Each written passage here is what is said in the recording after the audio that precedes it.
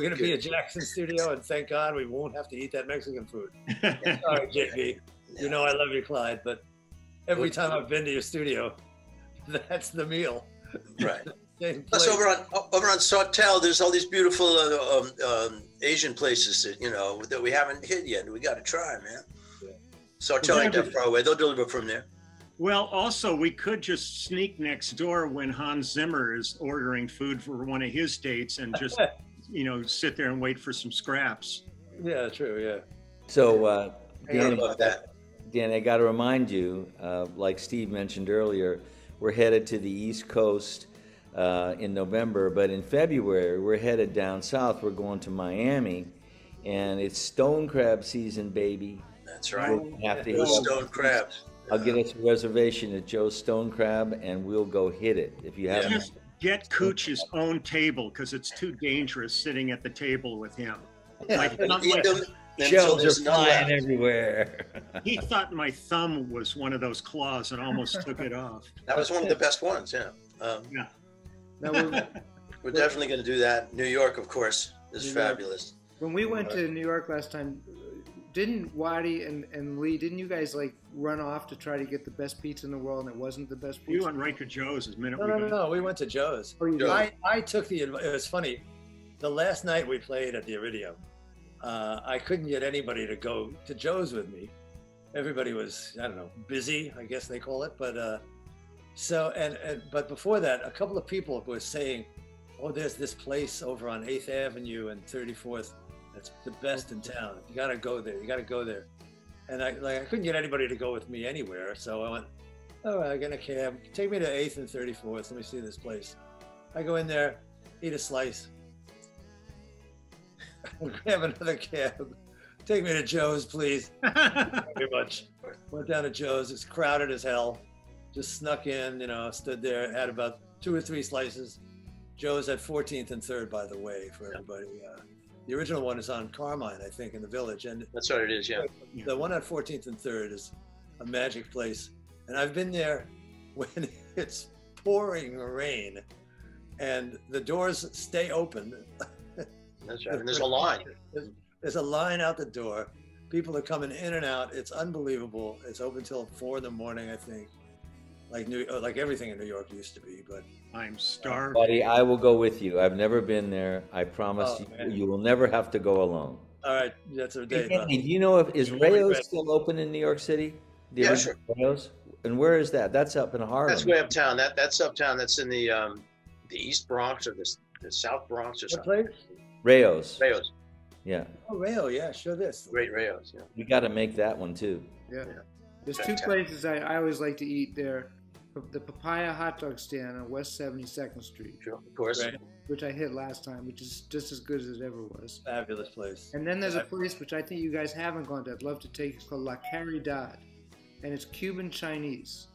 And there's a history. A bunch some Cuban Chinese people got together and they make it's a combination. It's fantastic. That's a real New York thing, boy. That's been going forever. I've never had that. Oh, so good. It's it's beans and yellow rice, but then like Chinese chicken, like sweet and sour chicken. It's fucking great. One place we got to go next trip to New York. We got to go to the Shun Li Cafe. Oh yeah. It's all dumplings. It's all the steamed dumplings, and they bring the cart around. It's fantastic. So it's dim sum, basically, right? Then we have to go downtown to this place that it used to have a name, and now it's got some new name, but for years they just called it 69 Bayard Street, which is the address of it. And it's a place my brother and I have been eating in since I was about 15, 16 years old. And it's still the same nasty waiters that throw the menus on the table. What do you want? And the best wonton soup and spare ribs ever, anywhere. Is that in Chinatown or somewhere else? Chinatown, yeah, Bayard Street, Chinatown. Yeah, I've been there. It's just as Waddy described it. It's fabulous. Yeah, I'd love to hit. We should hit Chinatown next time. That's something we don't. It's so funny. I was in New York with Bernard, and we did a gig, and after the gig, he said, "Wad, we're gonna go out clubbing with these guys. You want to go?" I went, "No, thank you." And then the next night, I said to some people, I said, "We got to go down to my favorite Chinese place." We go down there, and I get a phone call from Bernard. And he goes, "What are you doing, man?" I said, "I'm at this Chinese joint of mine that I've been telling you about." He goes, "Oh, what's the address?" 69 Bayard. He gets out of the car, gets out of the cab, comes in the place, looks around, and goes, "Man, I was here last night." I said, "What? You were going clubbing?" He goes, "Yeah, we went clubbing. It was a drag. So once somebody said, we got to go down to this Chinese place." So that was great. And that place has been there forever. I hope it's still there. Yeah. I mean, after what we went through, after losing Charlie's and then finally finding that joint, yeah, and it was gone the next time. I know, that was horrible. Yeah. Terrible loss, Charlie's. This place was fantastic. Yeah. You guys ever go to the Kev Cafe in the East Village? The Polish place? Cafe? No.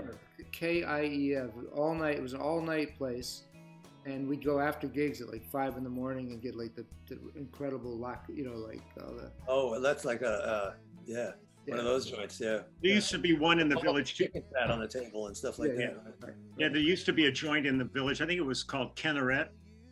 It was Middle Eastern. They bring you like these broiled mussels in a broth, and you just sit there dunking bread in it, and just it was unbelievable. That was a famous little joint, actually. Yeah, and so many are gone now. It's just sad. Nirvana, gone.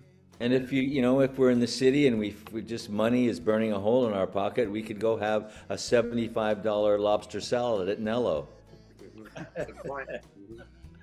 Or we could go to a joint I love to go to, Fiorello, which is right across from Lincoln Center. It's kind of a touristy place, but fabulous. The food there is absolutely fabulous, and it costs a lot of money too.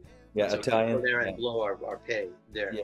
It's really, really good. Yeah. See, the thing that's great is sometimes you go to a place and they go, "Oh, it's touristy," but it's that for a reason. In Paris, there's a place called Le Soufflé that's just right off Place Concorde. I was over there working with Véronique Sanson. They said, "Let's go out to dinner." I said, "Let's go to this place." And they said, "Oh, it's touristy. That's the tourist area." We went there. They said, "This is the best meal I've ever had." You never know, man. You just got to go for these things. So I think, I'd love to go to that joint in off Lincoln Center. Yeah, Leland, what was the name of the restaurant that you and Waddy and I went to every night when we were in London working with Judith? The Italian restaurant that we went to almost every night. Yeah, we talked about it yesterday. Remember the name of that place? The food was great. Really great. It was like walking distance from our little hotel, wasn't it? Yeah. Oh, God. What about the best food in LA, guys? I mean, we're talking about New York, we're talking about London. I got to say, my favorite restaurant in LA, Musso and Friends. That's it. And I will go on record as saying that. And it just reopened. Yes, it did. That's right. Have you been since it reopened? No, I haven't. They have a drive-through now. There you go. I think one of my favorite restaurants in LA is I would have to say Cupid's, best chili dogs in town. All right. They're not really in LA though, are they? They're kind of they're around LA. They're around LA. But yeah, it's great. You got to mention In-N-Out Burger too. I mean, there's no In-N-Out Burgers on the East Coast at all. They're only on the West Coast, and they're absolutely brilliant. Well, I want to have to remind Danny of a place. I live in San Clemente, and I took Danny to one of my favorite breakfast places called the SC Cafe. I love that place. And we had breakfast, and Danny said to me, he goes, well, I wish I had one of these just around the corner from my house, because it's old school, red booths, leather booths, and they just serve basic breakfast and lunch. It was brilliant. Wonderful. Yeah, that's great. Love that. The Cafe. What's the Mexican place up in Santa Barbara that's so good? What's that called? That's La Superica. Superica's great. And that place is fantastic. I haven't been there in years, but Brown turned me on to it. Yeah, he did. Absolutely wonderful. Yeah. There's also a Cajun place in Santa Barbara, I think called the Palace. That's really good. It's off Main Street, and you feel like you're in New Orleans when you eat there. Really good. Let's get on the road. We need to go eat. You go eat, yeah. That's it. Where are we eating tonight? That's the the line of the road. Where are we eating? And now everything's opening up again, guys. The restaurants are starting to open up again, and this will be a thrill for us to. Yeah. This is why. By the way, this is why we all diet before we go on the road, because of this kind of discussion. Yeah. Well, I think one of the great things when you talk about old tours and cities, the first thing that comes to mind is where did you eat, not the venue. Right. Yeah, so right. Going to Memphis and thinking about Rendezvous or any of those places to go get ribs or anything like that. Musicians always talk about food. We know it. Remember when we were in London on the same trip you were just talking about it, we went with Mark Botting. We went to try to go to Leo Fuchs. That was so great. Which used to be there, and it's gone. And there's one restaurant saying that it was the place that where it was funny because I went to the place. I'm the one who went there, but after we put out Werewolves and everything, for years they had this, like at the deli downtown, at Katz's, where they have the arrow pointing where Katz's. Harry and Sally were done. They have this table set up at Leo Fuchs with the arrow going. This is where Warren Zevon ate and wrote the song Werewolves in London. I went, first of all, Warren was never there. He didn't eat there. He's never been there. I was there, and then it was gone. But the best thing was, we were with Mark Botting. Yeah. We're looking around, and it's Leo Fuchs, and finally Mark Botting goes, "It's fucking gone," with his English accent. It's fucking gone. The other thing that was great about that night is we went into that restaurant and we ate. Remember, Waddy? Yeah.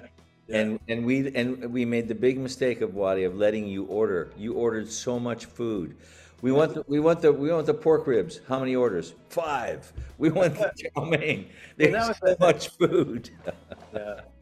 I'd have to say also, viewing audience, that the biggest food snob in our band by far is Waddy Wachtel. He looks at pizza. He just sneers at it. Wrong color. He throws it out. Unbelievable. But that's good. That's quality control. We need that. That's a guy who has his own eggs that come out of his own chickens. Yeah. Terrible snob. I have no control of those. Well, all right. All right. There you go. Yeah, there we go. There you go. That's Joe's, ain't it? Yep. It's right on that plank table. Right. It's the right color, you see. Yeah. Love it. I don't know. I'm thinking hot dog today. Chili dogs, man. Well, definitely Thursday, chili dogs. All right. Okay. Hot dogs for everyone. All right. Sauerkraut and mustard over here. What? I know that. Beautiful. All right, cats. Let's go eat. Fun. Let's go eat, yeah. Love you guys, man. I can't wait to get together and play. Yep.